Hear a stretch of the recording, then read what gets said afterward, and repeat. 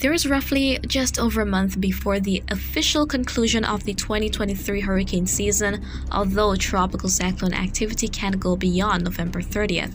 In the Caribbean, we will be taking a look at what is happening and what could happen because models are hinting that there could be development. There is some variation and we're going to get straight into it and the areas which could potentially be at risk as we head into November.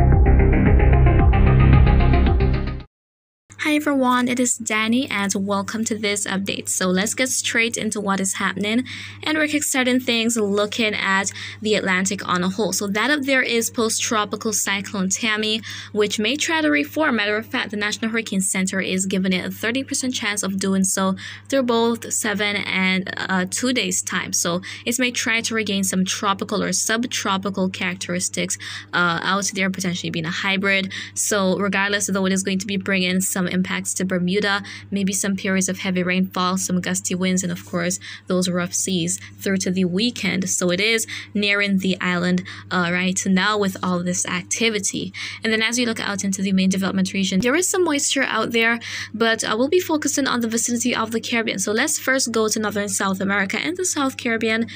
So quite a bit going on for portions of northern South America, Colombia headed to Venezuela, and even for Guyana. But over in Suriname, things are a bit drier as forecast this morning.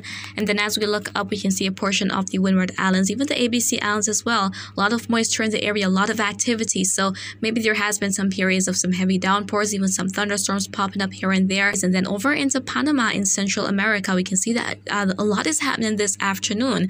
So there could even be periods of flooding across areas experiencing a lot of heavy rainfall. Now let's drift further up to the north and further into Central America, some spots in Nicaragua and even Honduras, especially offshore the Bay Islands, headed over toward Belize and close to Ambergris Caye as well. We can see that there is a little bit of activity across the area, but there we can see our main area. And by the way, there's a surface trough, and usually where we find these troughs, there is all this activity associated with them at times. So the axis is just around there, and models are suggesting that it will be drifting up to the west-northwest, and it could eventually bring along with it a rainfall increase for the Turks and Caicos Islands, the Bahamas, even for Florida as well as we head into next week. So we'll definitely be watching for that. Even some signs that it may try to develop, but that is not solid as of right now.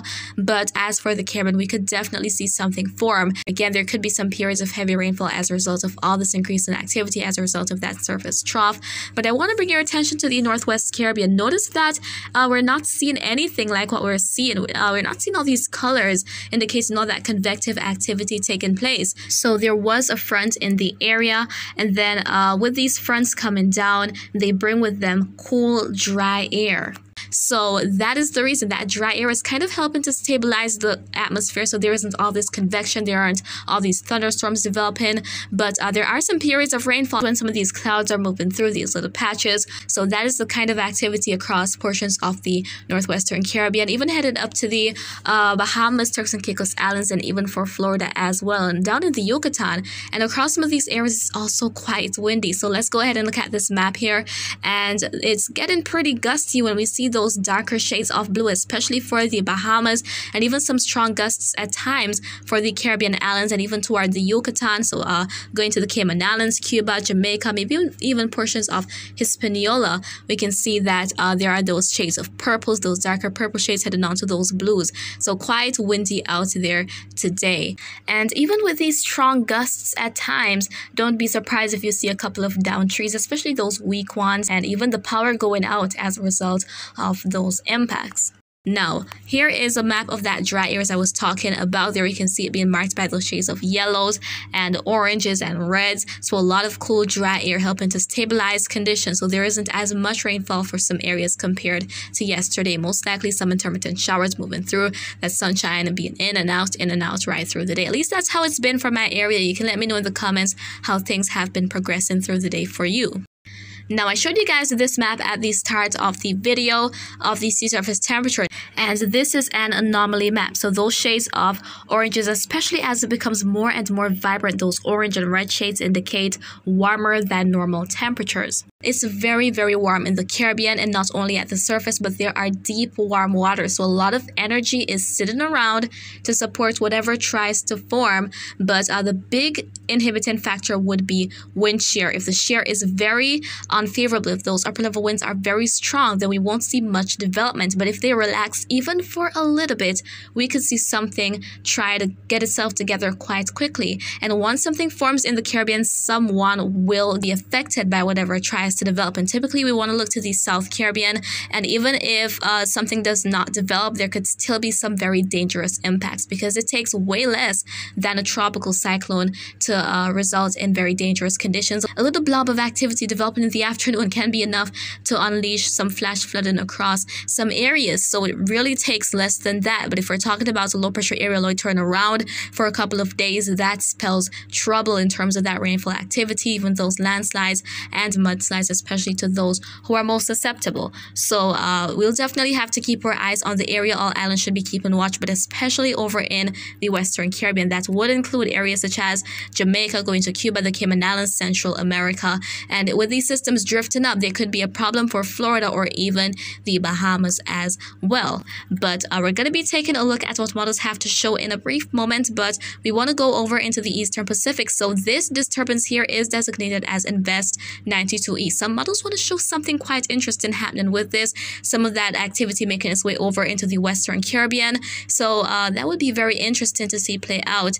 And even looking at the track guidance, we can see that the future of it in terms of the track remains pretty uncertain. But once it's going to be loitering in conducive conditions, it will likely become a tropical depression, even a tropical storm. And the next name to be used for the Eastern Pacific Basin is Pillar. So if this develops into a tropical storm, once it reaches that threshold, it will become Pillar.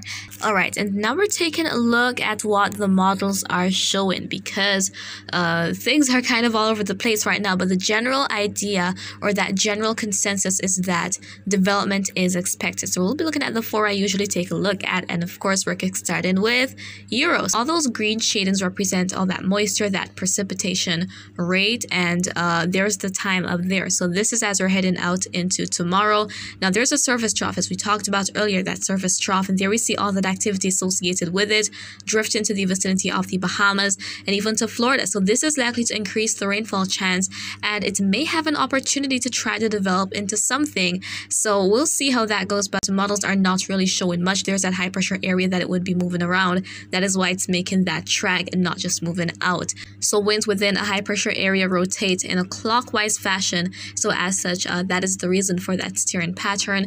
But then look at the Caribbean. There's a lot of moisture around, and take a look at that system, that storm over in the Eastern Pacific. Some other models want to push it into the Caribbean, where that moisture could try to materialize into something and develop under the conducive environment. Going on to the GFS model now. GFS is showing quite a bit going on out there. So as we head into tomorrow, going to the weekend, we see a lot of increase in moisture across the Caribbean, that Pacific system loitering around and developing. It is showing that that trough will try to materialize into something, and then a low pressure area trying to form, make its way up to the Bahamas. And then as we head into the latter part of next week, there we see that next low pressure area forming over in the Western Caribbean, getting its fuel from all those very warm waters that I showed you guys, and then making its way up and out. Now it is important to note that GFS is kind of all over the place with where the system or systems could go, but overall it is consistently showing development. There are changes, and it makes sense because we're talking about something more than a week from now. Well, some of these systems that GFS is showing. So there is some time out, and as we go further out in time, there are inconsistencies. So it is important to pay attention to what the models are showing to see what the general trend is. But we can see that GFS is consistent about development, but in terms of the amount of systems and where they could head and the intensity, that is pretty much uncertain at this point in time. The Canadian model, let's go ahead and move on. Here I see that as we head into this weekend, again, all that increase in moisture, there's that trough drifting up to the west-northwest, and there's that next system forming in the Caribbean. So again, with that developing storm just offshore of Central America over in the Pacific, we could see it, all that activity associated with it make its way over into the Western Caribbean and try to form. So the Canadian is showing it loitering around, gaining some strength before going back inland. Pretty interesting track there. That would just be such a double hit for the Central American territories. Next and final, we're looking at Icon. So here's Icon showing that again, we'll see development of that Pacific disturbance and that low pressure area forming in the Caribbean. It has been very consistent about that forming and making its way up to the vicinity of Jamaica. And I should make mention that ensemble tracks, well, these were for earlier today, are expecting that we could see something form and make its way into the vicinity of Jamaica going up to Cuba thereabout. This is for the Euro, and then for the GFS members here. So if you're in Jamaica, my fellow Jamaicans, we definitely want to keep an eye. Not saying anything will be coming for sure, because again, there are uncertainties as we're seeing here, but there is a possibility. So there we're seeing that, guys, models are definitely hinting that we could see development of potentially multiple systems as we head to the end of October and into early November. But of course, as usual, I'm here to keep you posted. And by the way, the next name for this season is Vince. So it's likely that Vince may form next week. We'll see how that goes. But that's it for now. I hope you found this video to be quite informative. But if you have any questions, please do leave them in the comments. I'll respond once I can. And remember to always be weatherwise.